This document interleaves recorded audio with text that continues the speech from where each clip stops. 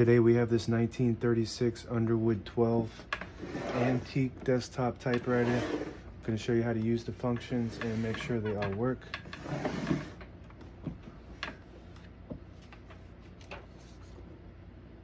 Margins are located up front, right here and right here, and that's where you'll stop on the left side. And if you want to change it, you just move it like that.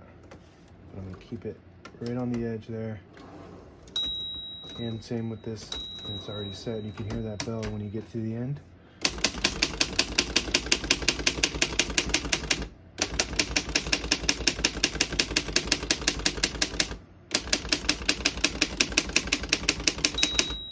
Once you hear the bell, you're at the end of the margin. You hit the line space, get you back to the beginning. It skips 1, 2, or 3. Right now we have it on single, but if you want double, you just flip this down 1, and it'll skip 2. When you hit this, down 1 more, it'll skip 3. That works good. We're going to keep it on single and finish typing.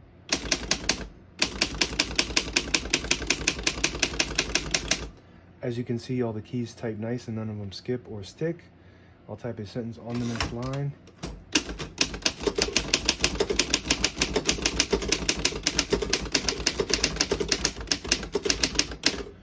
Beautiful typing machine. This is a really nice condition typewriter for how old it is. 90 years old almost. Print looks really good.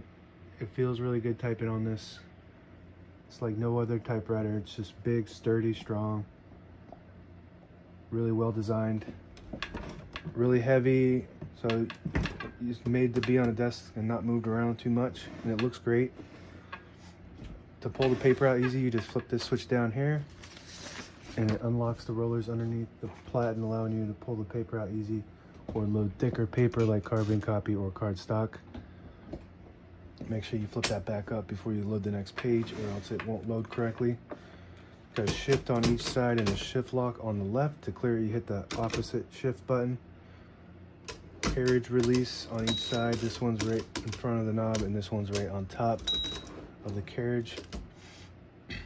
This little lever here will get you, if you have your margin set, if you have it set somewhere, wherever you have it set, normally it'll stop at that margin, but if you hit this, you can go past it. So it's like a margin release for your beginning margin, and you got a margin release for your end margin too. So you get to the end,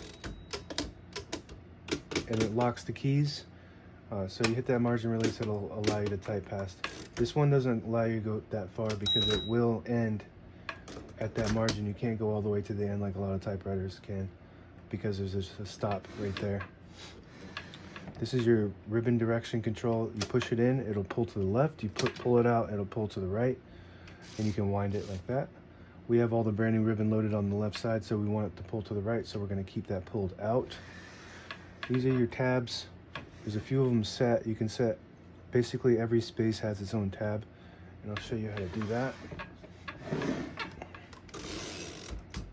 So this is your tab button. It's basically like a space bar on the top portion of the keyboard. And if you want to set a tab in the middle, like right here, you just hit tab stop set. And then you hit that space bar, it'll stop right at that spot. And you can clear it by hitting the clear button on the left side. And now it'll go to the next tabs that are already set. One of them's half set. You just got to clear that. That's right. It's okay. We can set one right there just in case somebody hits that tab button. It doesn't go slamming all the way to the end, causing wear and tear. Backspace on the left side here works great. And we'll do a 360. Make sure we got everything. This little lever will disable the spacing mechanism, so when you turn it, there's no clicks, but if you push that down, you get your clicks back. Each one of those clicks is a space. That's about it. Ribbon color selector is up top here. Blue, white, and red.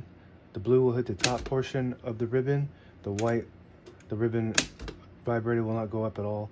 And on the left, which is a red, we'll hit the bottom portion of the ribbon. Right now we have a solid black ribbon, so we're going to keep that on the blue section. But if you want to install a black and red, you can, and it works good.